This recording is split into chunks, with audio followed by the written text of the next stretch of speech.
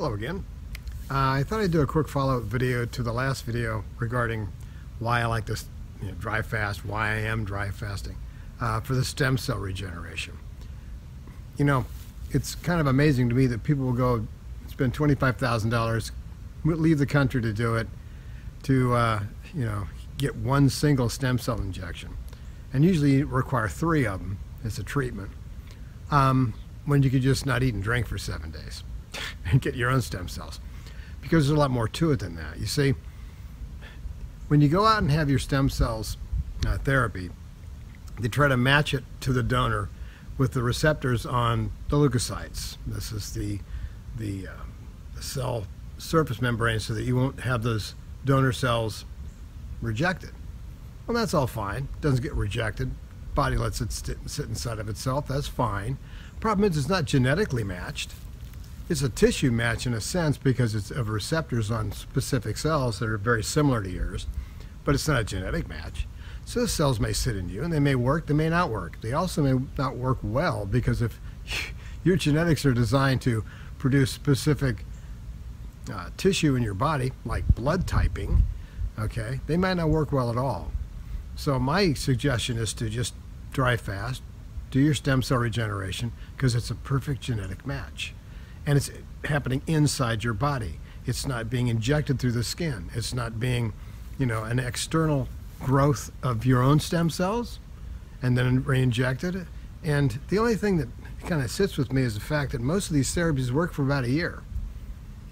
Well, if you're going to dry fast every year, regenerate your stem cells every year for free, it seems to be a different thing, a better thing for my way of thinking.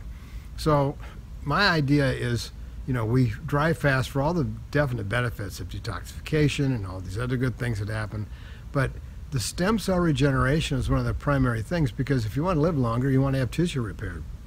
And you want to have your tissue repairing your tissue. Stem cells from inside of you are a perfect genetic match. Even if your sisters or your parents, it's only a 50% match. 100% perfect tissue match. That's why I like to dry fast. That's why I like to use dry fasting to regenerate my stem cells. Not to mention the fact, stem cells can become senescent as well. They can be damaged and won't be able to be usable. So you want to regenerate your stem cells to have a stem cell population that's constantly being turned over, and you have a brand new bunch of stem cells all the time that are ready to go next time you activate a body-wide, system-wide stem cell regeneration. That's why I dry fast for the stem cells, because they're mine. That's why you should too. You're dry fasting for your stem cells. It seems to be the logical way to do it. And it's for free. Just don't eat and don't drink for 7 days. It turns on 5 days of repeating generations of stem cells as they replicate and replicate and replicate, and you have this huge, massive input of stem cells.